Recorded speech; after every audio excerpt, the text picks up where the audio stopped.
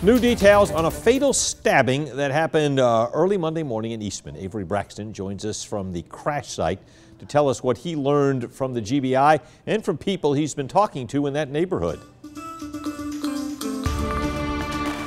Yes, Frank, you can still see the gap in the fence where that SUV crashed on Monday. I've talked to friends and family about what the kind of women these two people were all day. They tell me their kindness, their generosity, and willingness to help others likely led to their deaths.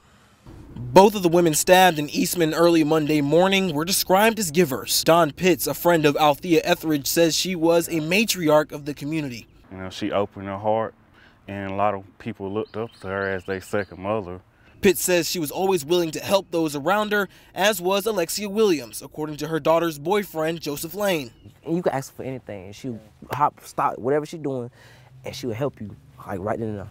The GBI says Etheridge was giving Williams a ride home and offered to help another man that she recognized early that morning. The GBI says Williams was walking back towards her house from Callahan Street when she heard the SUV take off and then crash. She ran to the crash site. Etheridge had apparently been stabbed and then crashed. She died on the scene. Lane says Williams then ran up to the passenger side where the man was sitting so she could help. When Ms. Lacey tries to open the door, my mama says that he like pushed the door open and like she falls or like backs up and then like basically struggling. And I guess she stabs her. Williams was airlifted to Navicent Health. Lane says he's proud of her for doing the right thing.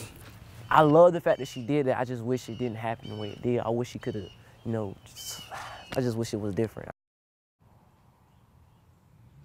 Now, the GBI tells me that Williams' injuries were non-life-threatening and that she was actually released from the hospital today. Her family expects her home at some point this afternoon. Now, as far as her attacker goes, while Etheridge may have known who that man was, Williams did not. Reporting in Eastman, Avery Braxton, 13 WMAZ News.